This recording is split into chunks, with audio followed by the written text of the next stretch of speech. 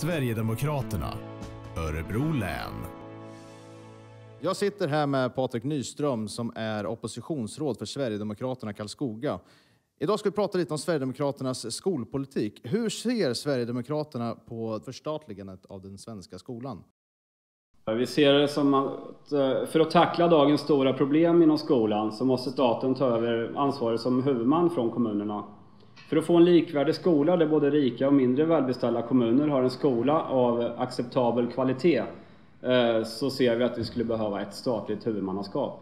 En annan fråga är lärarnas sjunkande status som av nästan alla debattörer i frågan utmålas som ett stort problem. Här är ett statligt huvudmannaskap den effektivaste enskilda åtgärden för att vända utvecklingen och återigen höja lärarnas status.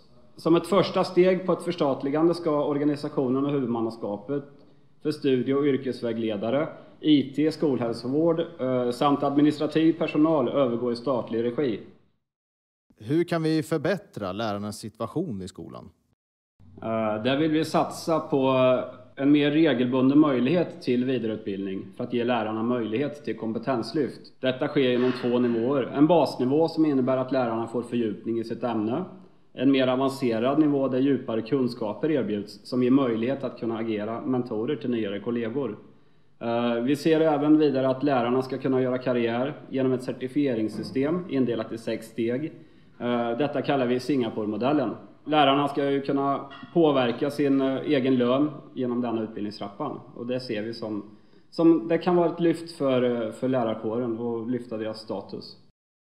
Hur ska vi kunna påverka nyanlända att lära sig det svenska språket? Det ligger i sakens natur att nyanlända elever har specifika behov. Det gäller inte minst kunskaper i svenska som är en förutsättning för att tillgodogöra sig annan utbildning.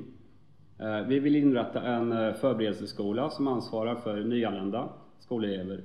Genom att avskaffa modersmålsundervisningen och istället erbjuda dessa lärare arbete i förberedelseskolan tillsammans med behöriga lärare utnyttjar vi resurserna på bästa, effektivaste sätt. Förslaget bygger i stora stycken på befintlig personal. Förberedelseskolan kommer att hysa såväl förberedelseklasser samt stödundervisning. Innan en elev då går in i ordinarie skolverksamhet har man kontakttid i den tilltänkta klassen för att säkerställa att eleven kan följa med i undervisningen. Efter skollagen förblir förberedelseskolan tillgänglig för de överflyttade elever som känner att de behöver extra stöd med det egna språket som referens.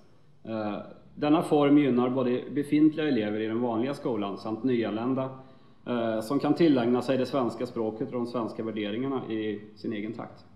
Hur kan vi jobba förberedande mot elever som inte sköter sig i skolan? En så kallad jourklass för elever som inte fungerar i den normala skolsituationen skulle kunna flyttas med omedelbar verkan för en kortare eller längre tid. De elever som ägnar sig åt mobbning eller kraftigt störande beteende ska få hjälp att komma ut ur sitt destruktiva beteende. Detta för att övriga elever ska ges en möjlighet till en trygg och lugn tillvaro med studiero i skolan. Vi vill även införa en pliktskola för gärningsmän som gjort sig skyldiga till grova brott samt befinner sig under förundersökning och utreds för grova våldsbrott eller sexualbrott, vilket normalt skulle ge fängelse för vuxna personer. Dessa vill vi avskilja ifrån vanlig klass och överföra till pliktskolan. Där säkerheten då för övriga elever och personal är hotad ska rektor kunna besluta att gärningsmannen flyttas till pliktskolan. Även om gärningsmannen inte döms till sluten ungdomsvård eller LVU ska ett beslut om pliktskola gälla. Detta eftersom då nivån för att dömas till ungdomsvård ofta är mycket högre. Hur ska vi kunna få lärarna att göra karriär inom läraryrket?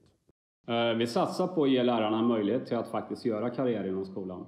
Vi tillför resurser och medel på så kallad omkringpersonal för att faktiskt låta lärarna ges en möjlighet att kunna utöva sin profession på riktigt och samtidigt erbjuda eleverna studiero. Vi lyfter bort huvudmannaskapet från kommunerna och lägger det under staten så som vi haft tidigare. Vidare satsar vi på landsbygdsskolorna och dess värde för en levande landsbygd. Vi vill lyfta den svenska skolan genom att aktivt föra fram en skola i världsklass värd namnet. Då vill jag tacka för den här intervjun. Tack så mycket.